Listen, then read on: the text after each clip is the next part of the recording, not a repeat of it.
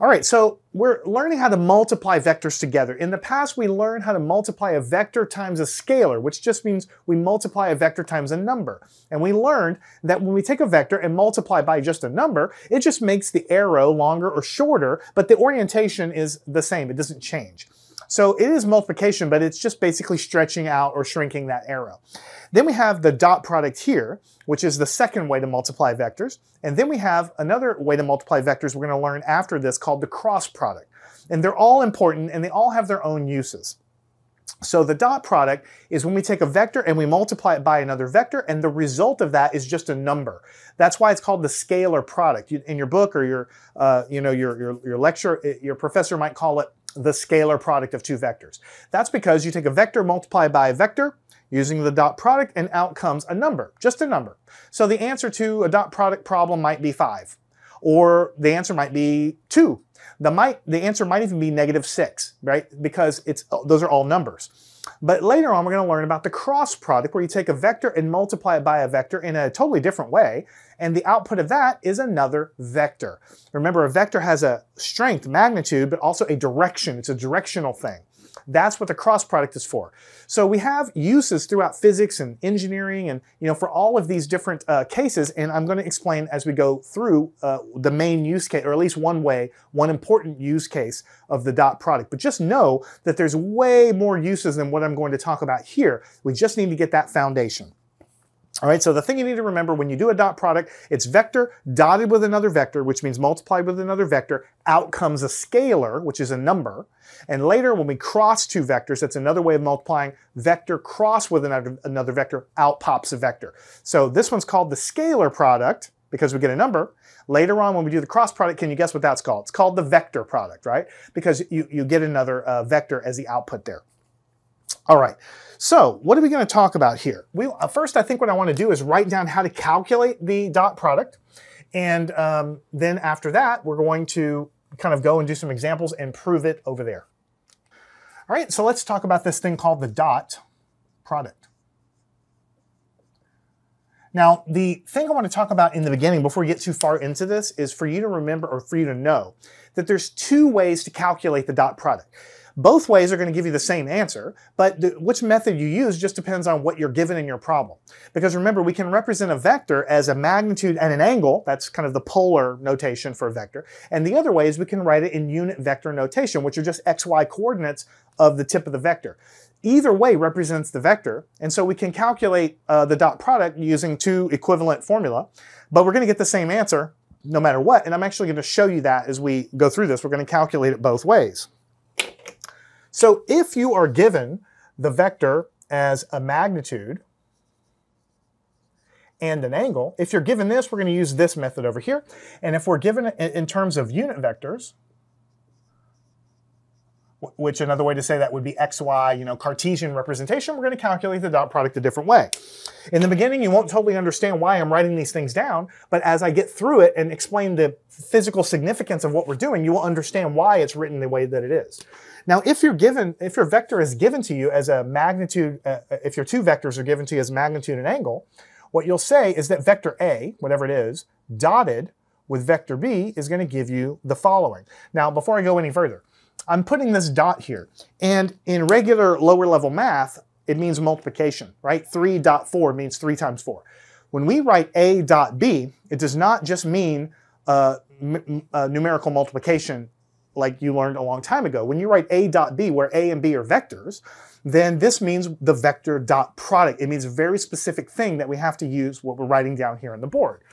So when we say A dot B, what we're really saying is the magnitude of A multiplied by the magnitude of B. These are just numbers, the length of A and the length of B multiplied the cosine of the angle theta. However, it's important for you to know that this angle theta is the angle that is between vectors A and B, right? And I'm going to draw a picture to show you in a second, but I'll just kind of put up here. This angle is the angle between A and B. Because these vectors in space, you may have one vector here and one vector here. There's an angle between them. That means how many degrees, literally, or how many radians, between one vector and the other. That is the angle that lies between those two vectors, and it's the cosine of that angle, right? So it's the magnitude of A times the magnitude of B times the cosine of an angle. Now, before we go any farther, let's think about what this means. When we take A dot B, what are we doing? We find the length of A. That's literally how long the vector is. That's a number. The length of B, the other vector, that's a number. And cosine of any angle is just a number. So it's number times number times number. What are you going to get? You're going to get a number.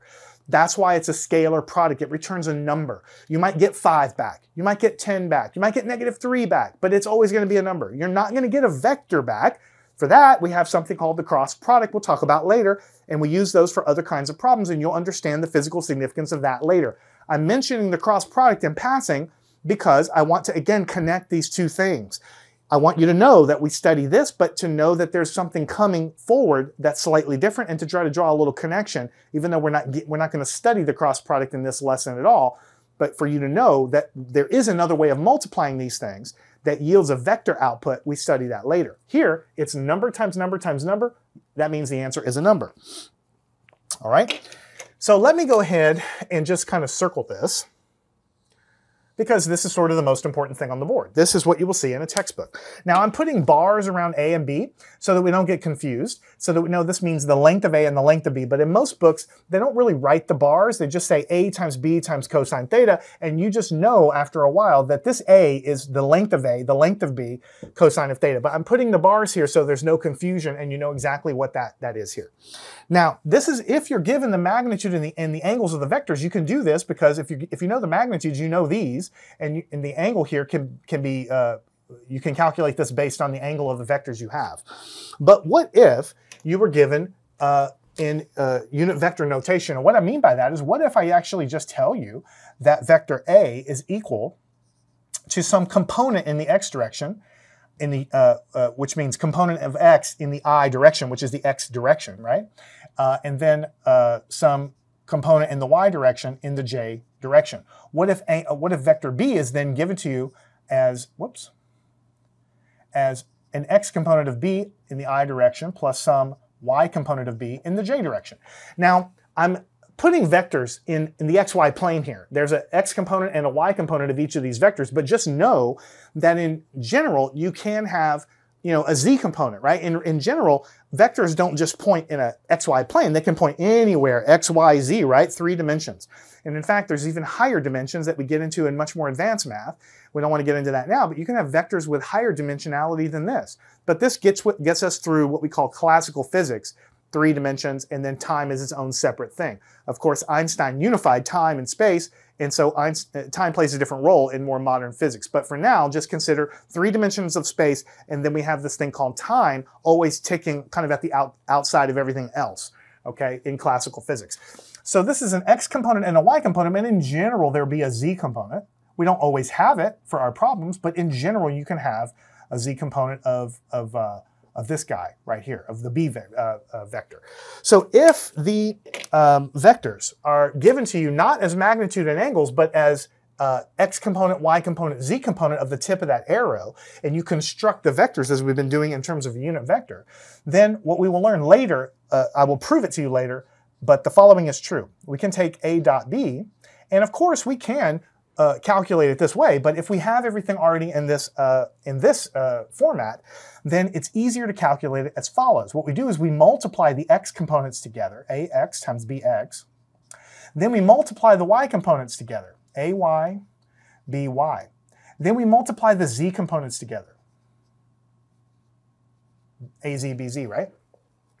So literally, to find A dot B, you take the x components of both vectors and you multiply them. You take the y components of both vectors and you multiply them. You take the z components of both vectors and you multiply them, and then you add up all of these numbers. So number plus number plus number gives you number. So the dot product, again, just yields a number, a scalar. That's why it's called the scalar product if you read textbooks and other math books, okay? So doesn't this look so complex, right? But this is just not so complex, because this is just saying any vector written in unit vector notation will look like this, where a, x, y, and z are just numbers. Like this could be 3i plus 2j plus 6k. Same thing for the b vector. And all we do to find the dot product is we multiply the x components, multiply the y's, multiply the z's, and add them all together. Now, it should not be obvious why this gives you the same answer as this. Unless you're a human computer, you wouldn't know why this works. But by the end of the lesson, actually the very end of this lesson, the very last thing I'm going to do is I'm going to prove to you and show you why this works. I don't want you to think that things are magical. I don't want you to think, oh, I'll just memorize it. It'll be fine. I want you to know what you're doing. Otherwise, you'll always be uncomfortable, and you won't even be able to place why you're uncomfortable, but it'll be because you don't know what you're doing. And that's what I'm trying to avoid. So I will prove this to you and show you that these two things are exactly the same in just a minute. But before we do that, I want to show you the physical significance of what the dot product is actually calculating. So what I want to do now is draw on the board what the physical significance of this is so you can have a mental image. And you know, some people they don't care about the mental image, but I would say that it's probably the most important thing I want to impart upon you, to convey to you, is to have a mental image of what's happening. Because later on down the road, when you start applying the cross product or the dot product and the cross product to situations, you have to have a mental image of what you're doing. Otherwise, the physical significance of what you're doing, you'll have no way to wrap your arms around it if you don't ever have a picture at this lowest level. So what we are doing, I'll say it in words and then I'm going to draw pictures. What we are doing when we take one vector and we dot it with another vector. These vectors are randomly pointed in two different directions in space. What we're doing is we're seeing how much of one of the vector lies in the direction of the other vector. And however much of it lies in the direction of the other vector, the b vector, call it, we take that amount and we multiply it times the b vector. So we're multiplying a and b. That we are multiplying vector a times b, but we're only multiplying the portion of vector a that lies along the direction that vector b is pointing. I'm going to say that one more time because I want you to have it in your head as I draw the picture, okay? We are multiplying the vectors. Notice we are multiplying. This is the length of A and the length of B. This could be like 5 meters per second for a velocity and 6 meters per second. We are multiplying them, but we're cutting it down by a cosine of an angle. The cosine of the angle is telling us how much, pretend my hands are vectors, right? It's telling me how much of this vector A lies in the direction that vector B is pointing. That's the amount that I'm multiplying times vector B. So it's not just the total length of the vectors that matters, it's how much of them lie in the same direction. And you might say, why do I care about that? Well, I'm going to show you physically an example from physics of why we do that, why it's so important. So just put that, we have to do one thing at a time. So hold your questions on what do we use it for just a second. Let me draw a situation on the board. All right, let's say that I have two situations. I have a vector A pointed like this, and I have a vector B that's a little bit longer, but it's pointed in this direction. And this vector A and B, there is some angle that exists between them. I'm going to call it theta, right? So to calculate the actual dot product, what do? I take the length of A, which is some number, multiply it by the length of B, but then I multiply by the cosine of this angle theta. But what does this angle theta mean like this? Let me show you. If you have this angle here and you have these lines, these rays essentially like this, and notice they're connected tail to tail, right? They're connected tail to tail. If I draw a dotted line down here so that it's perpendicular, then this would form a right triangle, right? And if you notice, what is this side of the right triangle? This side of the right triangle is whatever the length of this arrow is. This is the hypotenuse here, A, and then it's multiplied by the cosine of this angle. The length of this side of the triangle is A times cosine of this angle because this is chopping it down and giving me this shadow projection. So if you take a flashlight or a torch and you hold it up here and you shine light down, then this arrow is going to cast a shadow down onto this other vector called B. And this amount of the shadow that you see cast down here is exactly equal to A times cosine theta. Why? Because the cosine of any angle is equal to the adjacent side, which is this little length, divided by the hypotenuse. And so whenever you solve for this side, it's going to be the hypotenuse times the hypotenuse times the cosine of the angle, because cosine of the angle is adjacent divided by the hypotenuse, so just multiply. All right, so this side is A cosine theta. So then, if you consider this to be the case, and if you define this dot product, if you define the dot product as being the multiplication of the lengths of the vectors, however it's slightly modified, so that I'm taking vector B and I'm multiplying by how much of vector A lies in the same direction of B, then what I'm going to have here is this amount, so to speak, that lies in the direction of B is going to be A times cosine of theta but then I'm going to take this number and then I'm going to multiply that by the entire vector b, because I am multiplying the vectors. I'm just modifying it, and I only care about how much of this a vector is in the same direction of b. So then I'm going to multiply by b.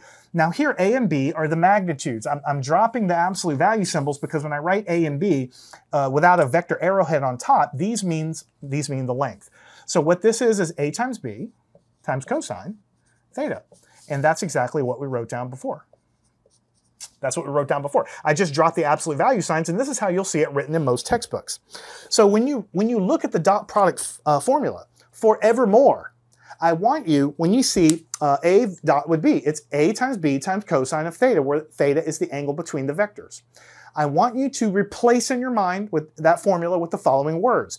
I'm multiplying the lengths of the vectors a and b, but I only care about the portion of the vectors that are aligned in the same direction. I'm going to give you a physical example of why we do that in physics and engineering in just a minute. But just trust me that it's often important to multiply the amount of the vectors that are lined up together. So the only reason we have the cosine here is to cut this vector down and give me the portion of this vector in the direction of the other vector. So I have now two kind of like vectors lined up, and I multiply the lengths together. This length times the b vector. That's what the dot product physically means.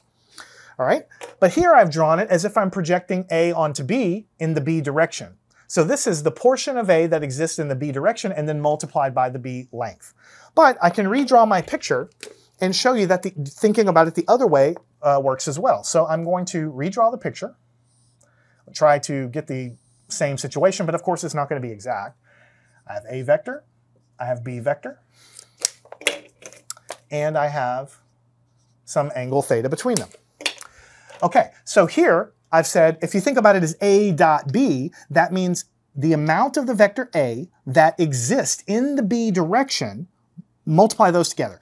The amount of a that exists in the b direction then times the length of b. That's what the dot actually means. So if you just replace in your mind the word dot with, when you read a dot b, you read it as a that lives in the direction of b, then multiplied by b. That's the way you write it. Okay, so then if I go over here, what if I want to do the other way around? What if I want to say, instead of a dot b, what if I say b dotted with a? Then in my mind here, what I would be thinking is, okay, I'm going to multiply them together, but I only care about how much of the b vector lies in the a direction. I'm going to say that again. How much of the b vector lies in the a direction, and then whatever that is, I'm going to then multiply by the a vector length, okay? And so what do I get from this? Well, much like this one, I was chopping it down to see how much lies along b. I can do the same thing here, but since this vector's shorter, what I do is I extend kind of the line of action there, and I see how much of a shadow this thing would project in this direction.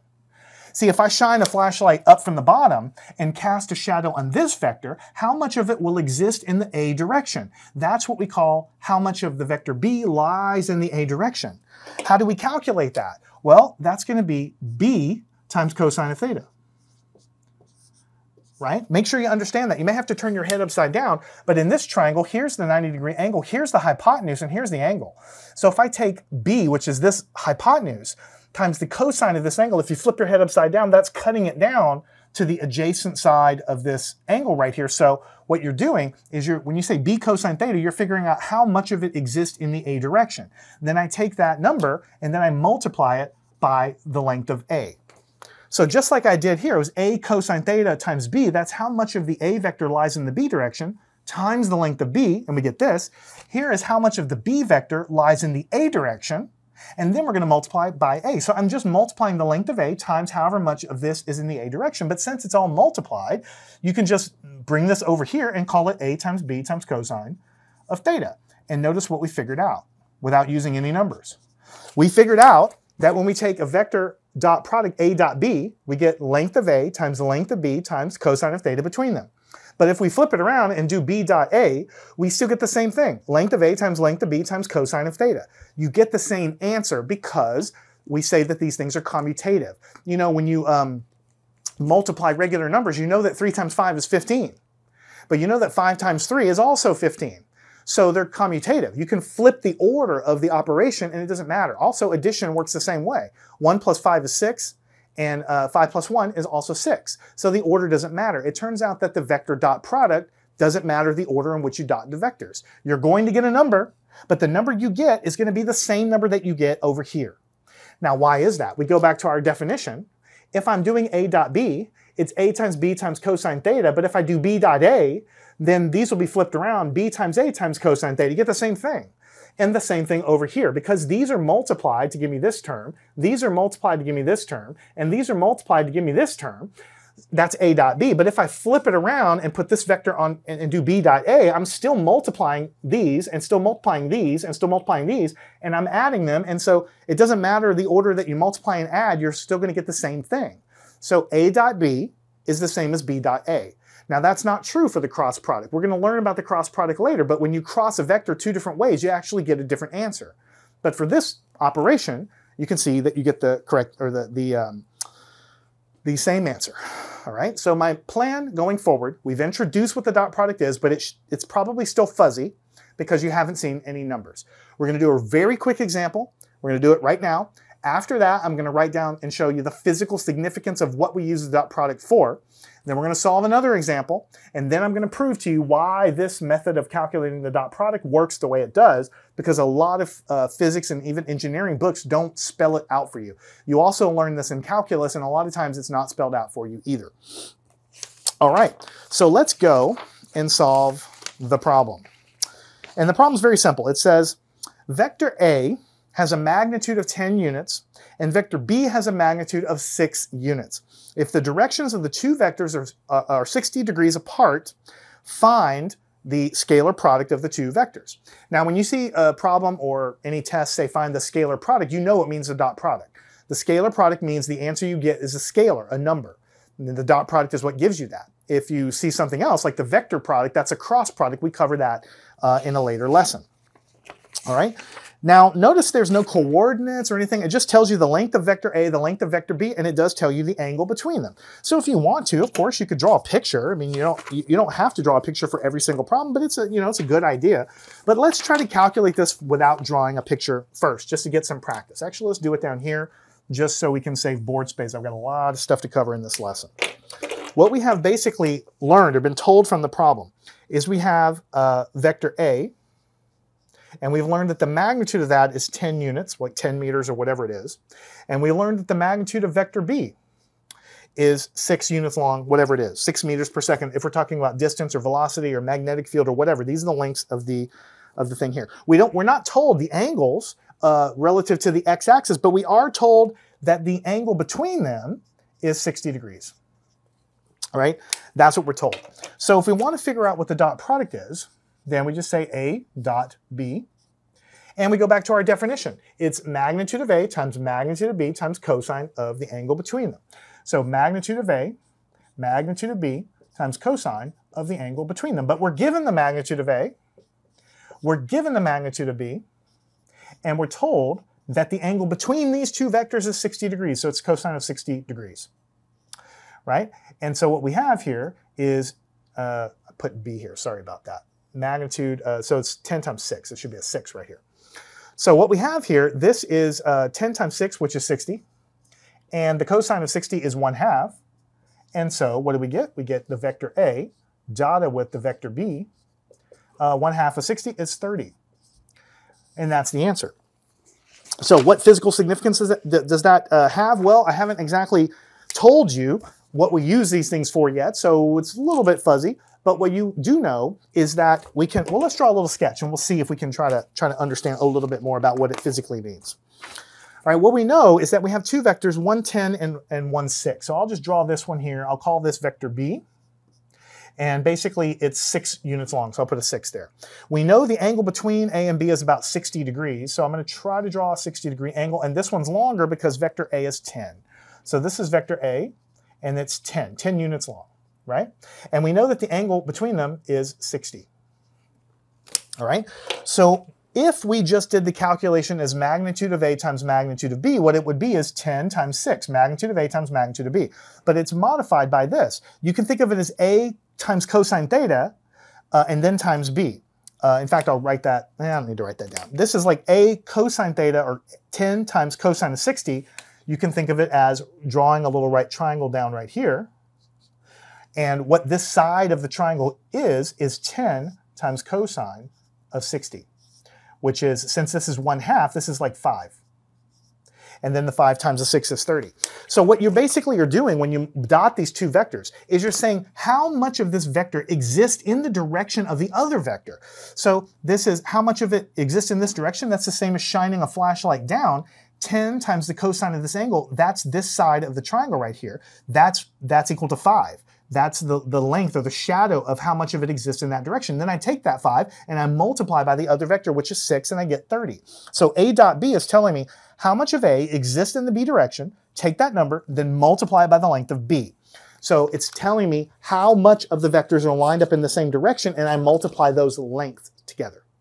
So we know how to mathematically do it. It's a very simple problem, I know, but we need to have a functional understanding of what this stuff is used for.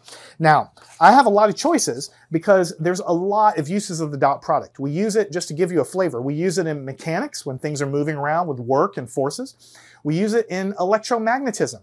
You know, when you look at Maxwell's equations of electricity and magnetism, there's dot products all over the place because those are vectors, those are vector fields, and I don't want to get into electricity and magnetism right now, but it often works out that you need to figure out how much of one vector is in the direction of another one, and a dot product is employed in those equations.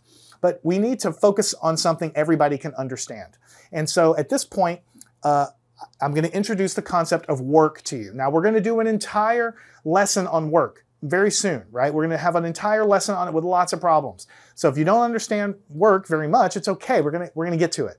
But I think it's a simple enough concept that most people can understand it, even cold, like we're going to do it now. And it's the most used elementary way in which we use the dot product, okay?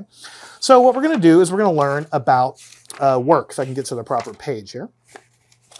And we're going to do a little review of work. Now, a lot of you may have seen this before, and if you have, that's awesome. And if you haven't, I think you can still get it.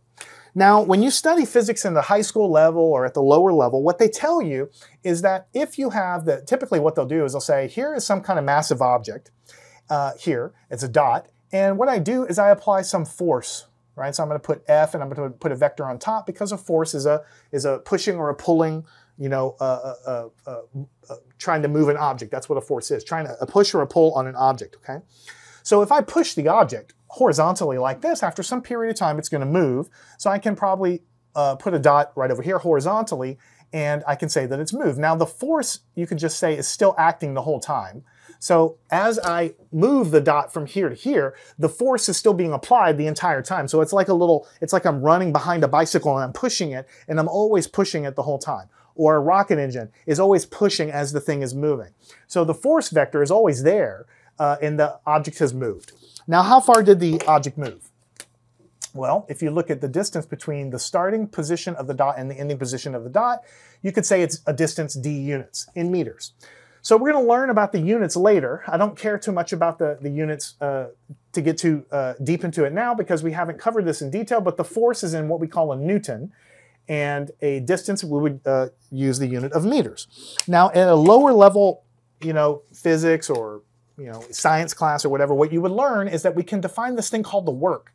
And the work is equal to the force done, or force pushing on an object multiplied by the distance. So you just write as F times D. Right? And so, for instance, if we know this thing moved 10 meters and we knew that the force was like 5 newtons, so we'd take 10 times 5. 5 times 10, we get 50, right? And that's what you learn at a lower level. It's fine to learn that at a lower level. We all have to start with simpler problems. I mean, we all have to learn how to add before we can do calculus, okay? So the simplest case is when you have a force that's pushing an object in the direction it's moving. But you see, what they don't tell you when you learn this at a low level, force times distance, is that in order to use this equation, the force vector must be pushing in the same direction of motion of the object. Then the work is the force times the distance. And also, the force is a constant force. It doesn't change. Like, you don't push harder or softer. Everything is constant. And then when all of that is true and you're pushing in the same direction of motion, just like I've drawn it here, then you say the work is equal to force times distance. Very simple. But let me ask you a question. What happens if I'm not pushing in the same direction of motion? What if I'm pushing up at an angle? What if I'm pushing down at an angle? Very common on a rocket. You have a rocket, the pointy part of the rocket's up here, the engines are at my elbow. And to steer this rocket, you have the engines that are moving. They literally move back and forth, and they're steering this thing by pointing the exhaust. So, of course, the rocket could be flying, and if you want to steer, you got to tilt that rocket engine so it's not exactly pointed directly up through the rocket. It's tilted a little to steer the thing, right? So the force vector is no longer in exactly the same direction of motion as the thing is moving, because you're trying to steer it, right? So it's very common to push something in a direction that's not in the direction of motion if you're trying to steer it, for instance, okay? So let's draw a picture of what that would look like. So what we go over here is we say, all right, here's a more complicated situation. You still have dot number 1 and you still have dot number 2. Well, it's the same dot really, but it's moved over some distance. And what you do is you say, all right, it's moved through some distance, like this. And this has some mass associated. This is some mass in kilograms or in grams or whatever it is. And in this case, though, we're not going to be pushing directly horizontally in the direction of motion of the object. Instead, we're going to be pushing, let's call it down like this, at an angle.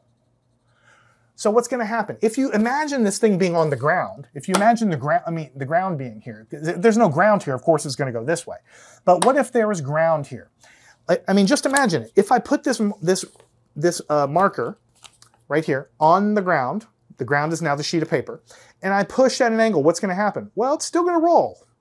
But a portion of my force, if you think about vector components, a portion of this force is acting horizontally, and a portion of this force is acting straight up and down vertically. That's the components of this force.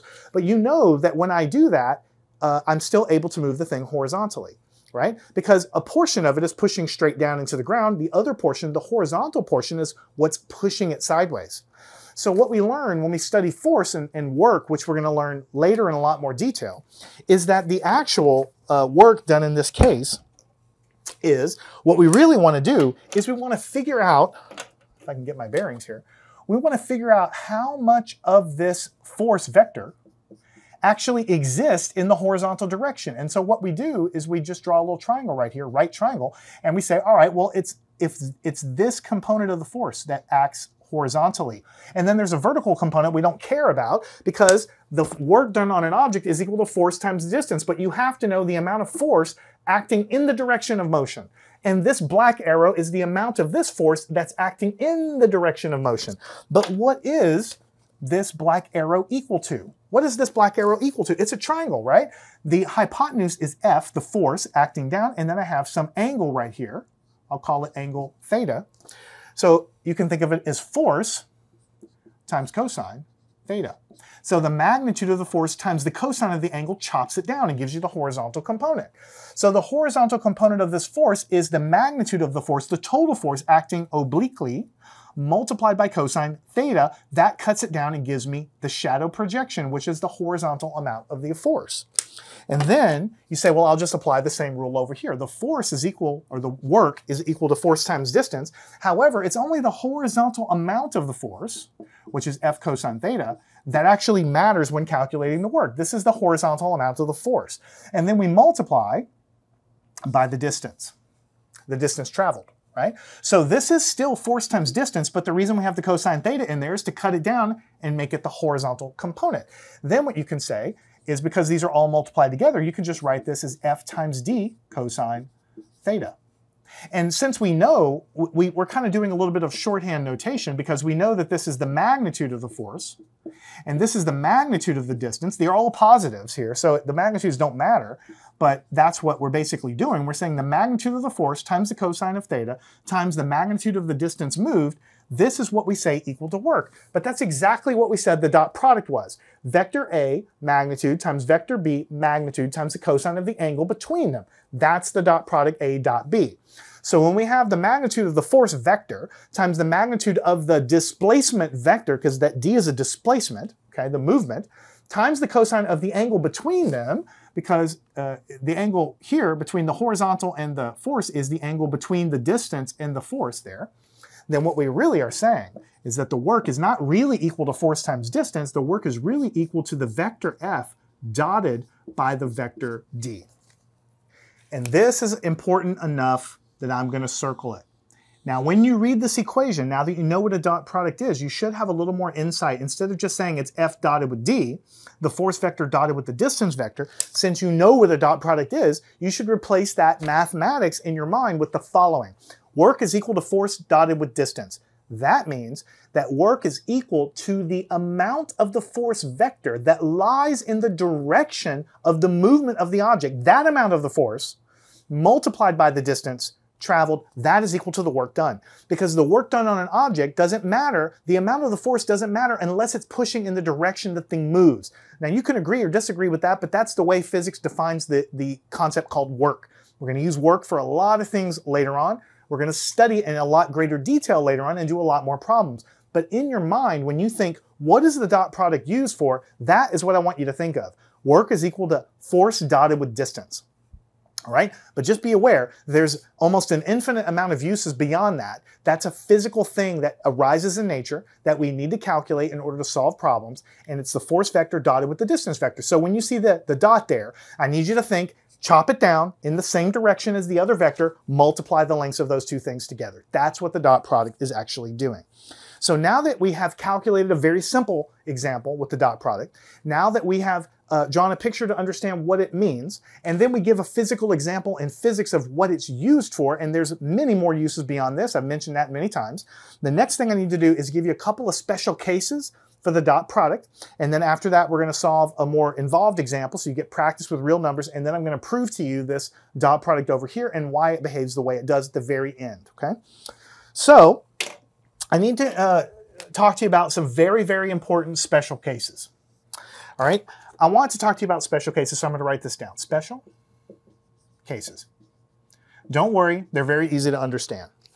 Let me give you two different scenarios, and we're going to talk about them. The first scenario is, I'm going to give you a scenario when vector A, which I'm going to put here as vector A, and vector B, which I'm going to draw in red, are basically lined up on top of each other in the same direction. Now, I can't draw them actually on top of each other or you wouldn't see anything, so I'm going to put vector B in red. But they're literally on top of each other. So you have vector B and you have vector A. Effectively, the angle between them is 0. There is no angle between them. And then I'm going to give you another special case where I have vector A pointed maybe like this, and vector B is pointed something like vector like this, something like this, vector B, where the angle between them, looks like I made this not perfect. Sorry about that. I'll try to draw a little better. I know I can't draw very well, but some things I need to get right. So I'm trying to draw a 90-degree angle here. Forgive me, it's not going to be exact. You get the idea.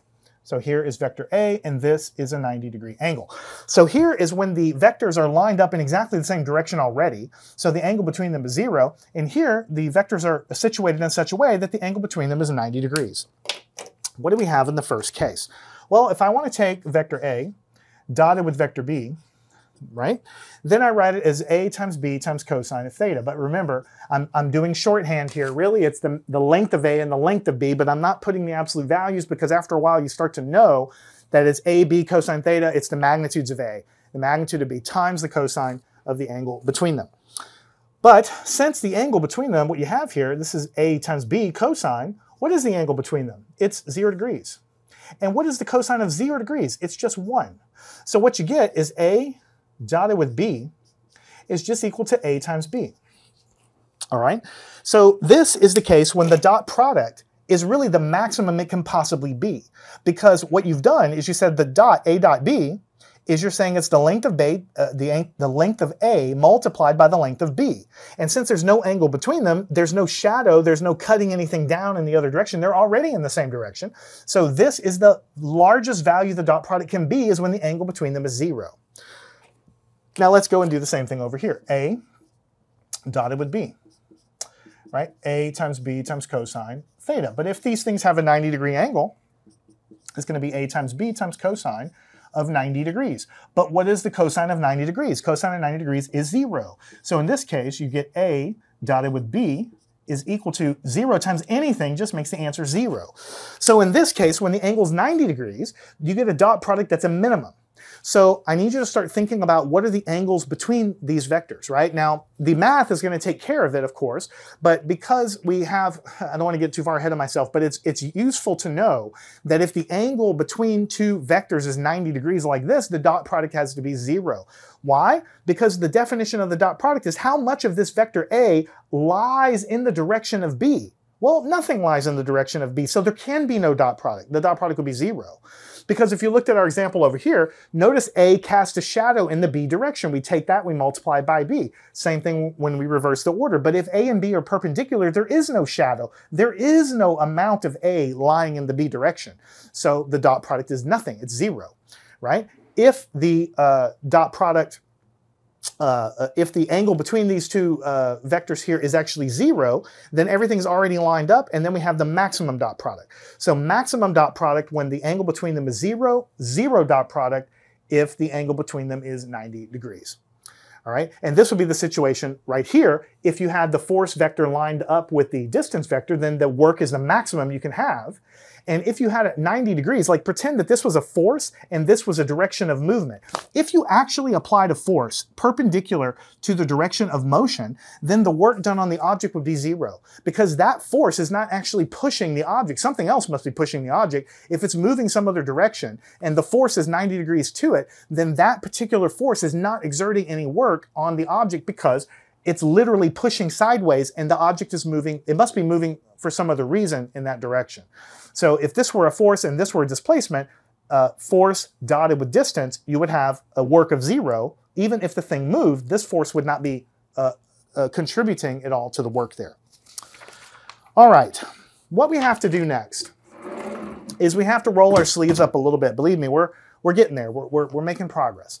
But we have to get comfortable with using the dot product. So what I want to do is I want to I think we've talked a lot about this definition of the dot product. We focused on this, the physical meaning of what it means, the shadow, the projection, all that stuff. That's what we've done. We need to transition ourselves to using this form of the dot product. This looks very foreign, but I need to show you that we get the same answer in both cases. And then after that, I'm going to prove to you why this equals this. So we're going to tie that up at the end. So let's start to transition ourselves to understanding more about how to calculate it in this situation. So let me give you two vectors. Let me give you two vectors. All right. I'm going to give you vector A. I'm going to give you that vector is 4i plus 0j. And I'm going to give you that vector B is equal to 0i plus 3j. 0i plus 3j. And I want to find the dot product. But you see, I don't know the magnitude of these, well, at least I can find it, but it's not given to me in the problem, the magnitude and the angle. I'm given the vector in a totally different way, the xy unit vector notation. So it's more natural to use the dot product as follows, which I've given to you so far without proof, but as follows. It's just a sub x times b sub x plus a sub y times b sub y plus a sub z times b sub z, which is the z components if there are any, okay? And what we're going to have is this is the x component of A and this is the x component of B. So it's 4 times 0. So you just say that this is 4 times 0, right? Then you add to it this is 0 times 3. You take the y components and you multiply them together. And then the z components, but there is no z here and there is no z here, which means both are 0. So you have a 0 right here. What do you get? 0 here, 0 here, and 0 here. So in this case, A dotted with B is equal to 0. All right. Now, does this make sense? So we're going to circle this as the answer, the dot product is 0. Does this make any sense? Let's go and draw a quick xy plane and see if this actually makes any sense at all. So here we'll draw a little xy plane. And we'll graph the first vector. The first vector is 4, 1, 2, 3, 4. That's 4 and 0. So that means the arrow is pointed just like this. And then the other vector is 0, 3. So we'll have 1, 2, 3. 3 goes up here, and it goes up like this. So what we have here is, this is the B vector. And this one here is the A vector. Now, look at the way it's all lined up. It looks like the A vector is completely on the x-axis, and the B vector is completely on the y-axis. So we know the angle between them is 0. So we know that if we apply the other definition, because we have two ways we can multiply vectors together, right? We did it, we multiplied the dot product using the components over here.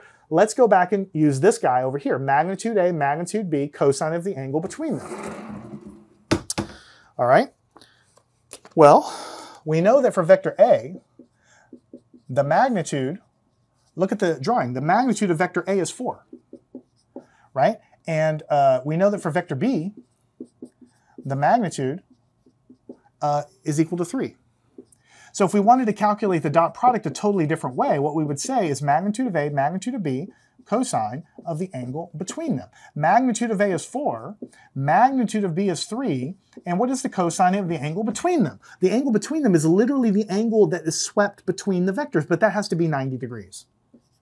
And the cosine of 90 degrees is 0. So A dot B is 0. And so we get exactly the same answer, right? If I give you the vector in unit vector notation and you take the dot product according to this formula, we get an answer of 0. If I convert these vectors to magnitudes and angles, I didn't write the angles down, but this would be at an angle of 0, and then this would be at an angle of 90 degrees, then magnitude A, magnitude B, cosine of the angle between them gives us exactly the same dot product. So I'm starting to try to unify these two things together, proving to you that they give you the same exact answer. All right? And it makes sense that the dot product is 0. Why? Because there is no projection of this vector onto this one, and so there also is no projection of this one onto this one. There is no projection either way in the direction of the other vector, so the dot product has to be 0. All right. Now what I'd like to do is, I think I will do it over here. I would like to do the same thing, but for a little more complex example, because that example was a little simpler. The dot product was 0. That's okay. We can start there. Let's do another quick example to show you that we calculate the dot product both ways. We get exactly the same answer. Let me give you two vectors. The first vector, A, is 3i plus 2j. And the second vector, which we call B, is I plus 4j. All right? Notice that these vectors are both in the xy plane because they have I and j components but no k components. That's okay. Now, how would we calculate the dot product? Without doing any drawing at all, we know that vector A dotted with vector B is going to be the same thing. It's the x components multiplied, the y components multiplied, the z components multiplied. So I'll just write it out. Ax, bx, ay, by, az, bz. What does that equal? This is the x component and this is the x component, so it's going to be 3 times 1 because this is a coefficient of 1, coefficient of 3, coefficient of 2 for y, coefficient of 4. And what's the z component? 0. And what's the z component? 0. 0 and 0. All right. And so what do you get? A dot b. This is going to give you 3. This is going to give you 8. And so what you get is 11. Now look how easy that was. Wasn't that really easy? You didn't have to worry about cosines or sines or how much it projects into this or that. I just gave you a vector in unit vector notation. I gave you another vector in unit vector notation. Bingo, bango. You just found the dot product. Like you didn't have to draw anything. It was literally multiplying the x components together, then multiplying the y components together, then multiplying the z components together, and you add them all up. That's the dot product. But what I want to do is I want to tie it to you a little more closely, that the calculation getting this gives you exactly the same thing as if you were to go back and use this here. But in order to use this, we have to know the magnitudes of the vectors, and we also have to know the angles to figure out what the angle between them is. All right, so let's go and do that. And it's going to take a little bit of work, but we'll just crank through it. So I'll put a little line here to separate. All right, so what's the magnitude of this vector A? Well, we use the Pythagorean theorem. This is vector A, so it's 3 squared plus 2 squared. This is 9, this is 4. 9 and 4 is 13, so it's the square root of 13. So magnitude of A is, when you take the square root of 13, 3.606. Now, I'm truncating the decimals, all right? But I'm carrying 3 decimals throughout this. Now, what's the angle of this vector? The angle of this vector is the inverse tangent of the y component divided by the x component, 2 divided by 3. Y component divided by x component, so 2/3. So if you go into a calculator and take 2 divided by 3 and take the inverse tangent, I guess I'll do it maybe down here, then the angle that you get back is going to be 33.690 degrees. Okay? Now what I want to do is I want to go slide right over here and do exactly the same thing for the b vector. We need a magnitude and we need the angle. We need to convert it. So angle or vector b magnitude is the square root of 1 squared plus 4 squared. Right? This gives you 16, that gives you one more, so it's 17. Square root of 17 is what we have. And so magnitude of b vector is 4.123. Now what's the angle? The tangent of the angle of this guy is going to be the y divided by x, 4 divided by 1, which of course is 1. So whenever you, I didn't quite do that right, I apologize. That was correct, but what I really want to say is the theta is equal to the inverse tangent of 4 divided by 3. Okay, so what I'm trying to say here is that if I take 4 divided by 1, which is 4, inverse tangent in calculator, what you're going to get is 70, let me double check myself. What am I going to get for the angle? It's going to be 75.964. All right, so all I have done is we calculated the dot product, but then I turned this vector into magnitude and angle. I turned this vector into magnitude and angle, which we know how to do, right? Let's now calculate the dot product using this information completely independent from that information. We already know that the dot product A dotted with B is going to be equal to magnitude of A times magnitude of B times cosine of whatever the angle is between the two vectors. Now the magnitude of A is this number, 3.606. And the magnitude of the B vector is 4.123. And the cosine, you got to be really careful, is not either one of these angles. It is the angle between these vectors. So really, it's going to be 75.964 subtract this angle, 33.690. All right, I'm going to draw you a picture in just a second to show you how that's the case. But let's continue through the calculation to make sure we get to the end unscathed, right? So what we're going to have when we take this number multiplied by 4.123 is we're going to get 14.868. And then it's going to be multiplied by the cosine of the subtraction of those angles, which is going to be 42.274. All right, and what we're going to get is 14.868, and then the cosine of 42.274 is 0.739. We're getting to the end here. This times this number gives you A dotted with B of 11.001. And of course, when I took these cosines, I had to truncate decimals, the radicals, I truncated decimals everywhere. So this is close enough to 11 to say that we have verified that when we take the dot product of these using A, magnitude B, cosine theta, we get 11 as the answer, which is exactly the same thing we get from before. So we know that we have done everything correctly. I'm just trying to prove it to you because a lot of students see that there's two different ways to calculate it, and they don't totally put it in their mind that the only reason we have two ways of doing it is because sometimes your vectors are given to you in unit vector notation. Then it's going to be much easier to do this. Look at how easy this was. But sometimes your vectors are going to be given to you in magnitude and angles. And so it's going to be much easier to do this. Otherwise, you'd have to convert it to this first. Now, before we go and move on, I'm going to try to leave the bottom of this board clean because I need it for the very last part of the lesson. But I'm going to try to draw really quickly what we have. So let me kind of draw a little XY axis right here, and it's going to be a little crowded. Sorry about that, but sometimes you just have to do that. So what we figured out is that vector A is about 3.6, right, at an angle of 33 degrees. So I'm not going to try to draw the lengths exactly right. But what I will do is I will draw vector A something like this. I'll call it vector A, and this angle is 33.690. Because when we calculate the angle of a vector, it's referenced to the x-axis. So that's the angle to the x-axis. Vector B was a little bit longer, so I'll try to draw it longer, and it's a much higher angle. I'll try to draw a little bit longer like this. But the angle of the B vector is 75.964, but that's in reference, again, to the x-axis. So it's right here. That is 75.964. So you see, this vector B is an angle relative to the x-axis. That's why it's bigger than this one, which is an angle, again, relative to the same place.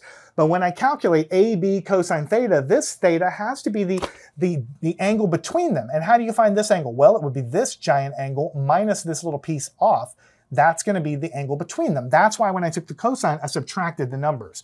So you have to, when you take AB cosine theta, you must find the angle between the vectors. You can't just throw an angle in there and get the right answer. It has to be the angle between the vectors. All right, so we've done basically everything that I want to accomplish in order for you to solve problems.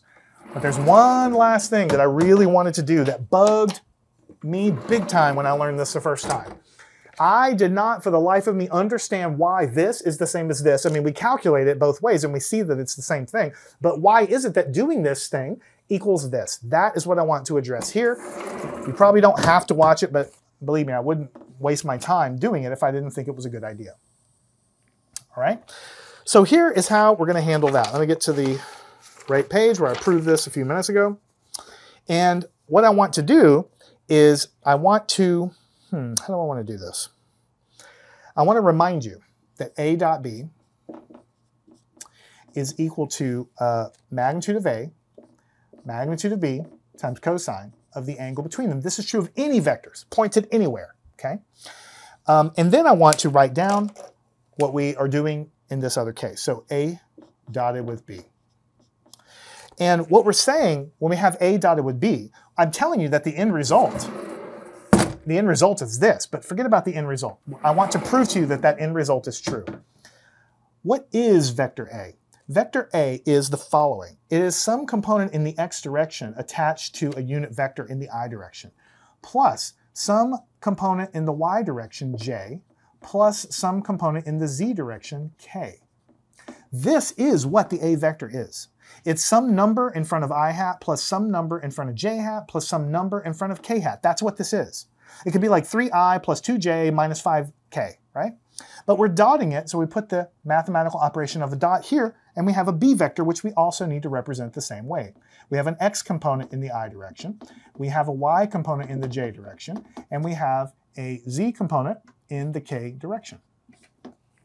So we have established that we have an A vector dotted with a B vector, and we just wrote out the A and the B vector. Now in physics, usually, we're working in the XY plane, so there is no Z component, really, but I'm putting it there to be the most general. But a lot of times we don't even have a Z component, so everything's even simpler than what it is here. What you need to realize to understand the trick of this whole thing is that this operates just like FOIL, or I shouldn't say FOIL, just like multiplying expressions in algebra. The way that we do this is this term gets multiplied, I should say operates on this one, and then it goes and operates on this one, and then this one gets applied in and operates on the third one. So it's going to generate 3 terms, and then this one will do the same thing to each of the 3, and then this one will do the same thing to each of the 3. Now it's going to generate a lot of writing, okay, and I'm going to apologize in advance if I make an error because there's a lot of writing. But at the end of the day, after I do all the writing, then almost all the terms are going to disappear except for the ones that are over there on the board that we know the final answer is. And so when we take these two things and dot them together, all of these other terms are going to drop away except for what I've already told you is the final answer. That is going to be end up being the proof of what's going on here. Now, how do we do this? What we're saying is that what we have is this kind of like it's dotted with this. So it's like this term dotted with this. Now the numbers in front get multiplied, but this is a unit vector. It's a vector. And it gets dotted with the other vector. So when you apply and operate this on this, what you get is ax multiplied by bx. But the I that comes from here gets dotted with a dot product over here to the I over here. Make sure you understand that. When this dots in with this, the numbers multiply together, but the vector portion of it gets dotted with each other. This is the same thing as if this were 2x and if this were 3x, then you would multiply 2 times 3 and you would get 6, and x times x would get x squared. But it's not x, it's a unit vector. So we can't just multiply them, we have to treat them as vector dot product because that's the operation happening. The coefficients get multiplied, the vectors get dotted. Now we have these two over here.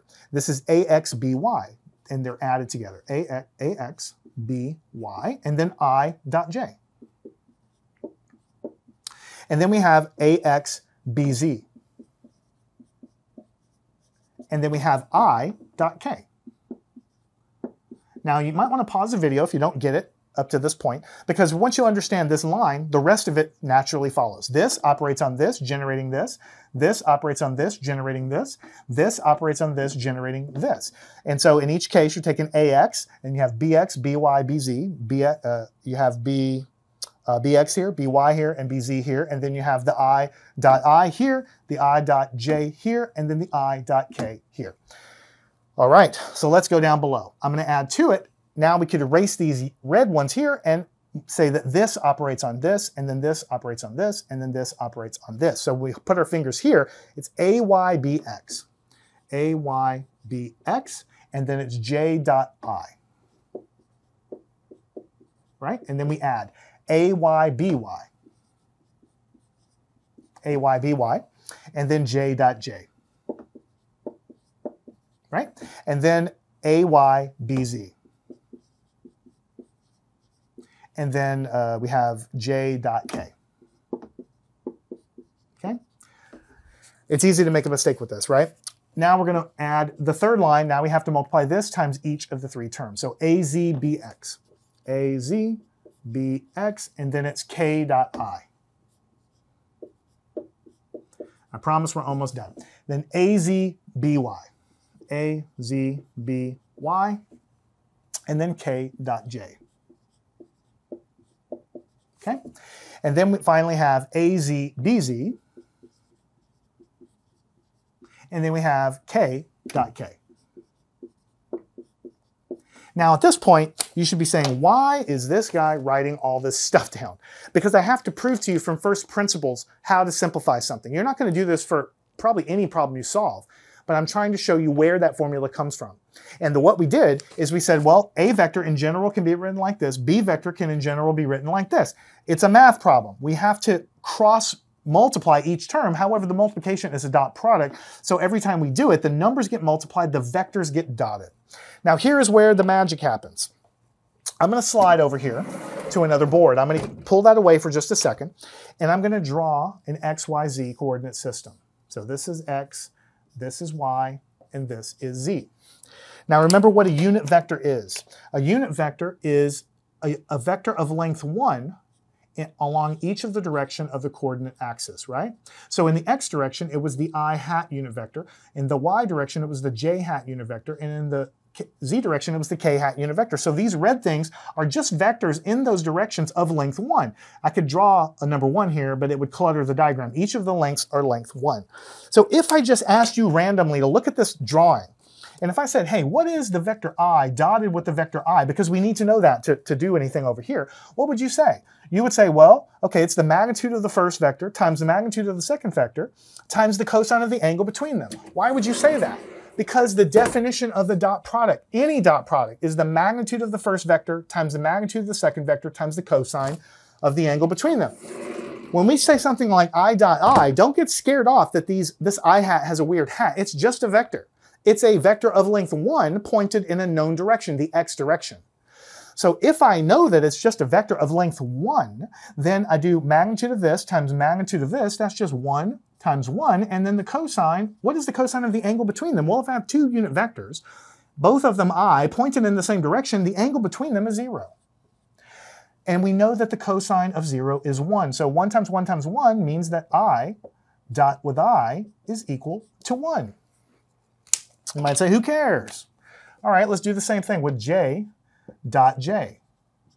You're going to get exactly the same thing, right? Because it's going to be the magnitude of this times the magnitude of this. That's going to be 1 times the cosine of the angle between them. But again, if you have two vectors in the J direction, the angle between them is 0. So you're going to get, again, 1. And if you do the same thing with the K direction, K dot K, you're again going to get 1 because the magnitude of this is 1 times the magnitude of this, which is 1, times the cosine of 0, because they're both in the same direction, is 1. So anytime the unit vectors are the same, I dot I, J dot J, K dot K, then the answer is 1. Now let's go back to what we were doing. Here we have an I dot I, so we know that this is just going to be 1. Here we have a J dot J. We know that this is going to be 1. Here we have a K dot K. We know that this is just going to be 1. Now, these are all the cases where it's the same unit vector dotted with itself. In all the other cases, the unit vectors are different. And you're like, oh my gosh, my head is spinning. Okay, well, let's look at it. What would be, just as one example, I dotted with j? This would be a unit vector in the x direction dotted with a unit vector in the y direction. Well, you would say magnitude of this times magnitude of this times the cosine. What is the cosine between these guys? Well, this is in a plane, and you know it's an xyz plane, so this is a 90-degree angle between the x and the y axis. So this is 90 degrees. And the cosine of 90 is 0. And so this whole thing becomes equal to 0. And by extension, anytime they're different, just pick any other two. Let's do k dotted with j. Anytime they're different, it's going to be the magnitude of this, which is 1, times the magnitude of this, which is 1, and then k dot j, that's again 90 degrees. Cosine of 90 degrees is 0, so the answer you're going to get is 0. So anytime the unit vectors are dotted with each other and they're different, anytime they're different, then the answer will always be 0, because we already explored a minute ago. I told you that when any two vectors are 90 degrees from each other, you're always going to get a dot product of 0. So anytime the unit vectors are different in the coordinate system, they're always going to give you an answer of 0. And so this is the fun part. I dot j, well, we know it's 0. I dot k, we know it's 0. This one has to be 0. This one has to be 0. This one has to be 0. This one has to be 0. And what have we proven? That a dot b, what's left? Well, ax bx times 1, ax bx. This is all 0. This is 0. Then we have ay by times 1, ay by times 1. So that drops away. 0, 0, 0, and then az bz, again, times 1. This is what we proved. This is what we set out to prove. So the dot product, when everything is given to you as a unit vector, is just the x components multiplied together, then the y components multiplied together, then the z components multiplied together, and then we add them all up. That's what I wrote down in the very beginning of the lesson. I just did it without proving it to you, because when we teach a lesson, we have to start somewhere. I have to give you something and say, this is what it is, please believe me, okay? But then I slowly build the case to prove it to you. And this is why the lesson had to be so long, because if I cut the proof out to another part, then you wouldn't connect it. So let's take it very quickly from the top, and we're actually done with this lesson. So we introduced the concept of a dot product. It's one way of multiplying vectors where you get a scalar result. There's two ways to calculate it. If you're given the vectors in magnitude angle information, it's the magnitude of vector A times the magnitude of vector B times the cosine of the angle between them. But if you're given them in unit vector notation, then you multiply the x components, the y components, and the z components, and you add them all together and get the same exact answer either way. Physically, what does it mean? When you take a dot b, it says how much of this vector A exists in the direction of b, take that length, multiply by the length of the other vector, which means a cosine theta times the other vector, and so you get AB cosine theta. If you flip it around to do B times A, it's the same thing. It's how much of B vector exists in the A direction. That's what we multiply by the other vector, get the same thing. So if we take A dot B and B dot A, flip it around, we get the same answer. Okay, then we did a problem. I gave you two vectors, I gave you the included angle, and we calculated the dot product. We drew a little picture to show that it was like the projection, how much of this exists in the other direction, then times the other vector, and that's the answer that we got. And then we talked about physically, what is a dot product for? The most common one that you're going to use early on in physics is for the definition of work. When you learn about work as a very, as an algebra-based class, typically we just assume the force is lined up in the same direction as the distance the object moves, and it's force times distance. But what if the force acts at an angle? Then we want to know how much of the force exists in the direction of motion, so we cut it down with F cosine theta. That's how much is in that direction multiplied by D. So it becomes FD cosine theta, which is the same as F dotted with D. This is the formula that you would see in a calculus-based physics class. Then we talked about special cases. We said, well, if the vectors are lined up exactly, then there's no angle between them. It's the maximum dot product where both of the vector lengths are multiplied together. But if the angle between them is 90 degrees, then you're going to get a dot product of 0 because there is no projection onto the other vector. And any angle between them is going to vary between 0 and the maximum that you can get if they're lined up already together. And then we did some problems. We did a simple problem where one vector lied on the y-axis and the other vector lied on the x-axis. We wrote them down. We calculated using the unit vector way of calculating the dot product. We got an answer of 0 because, of course, they're 90 degrees and there's no projection onto the other vector. And then we converted this to magnitude information and used the AB cosine theta, but the angle theta between them was 90, and when we did it, we got the same dot product of 0, showing that they give the same answer.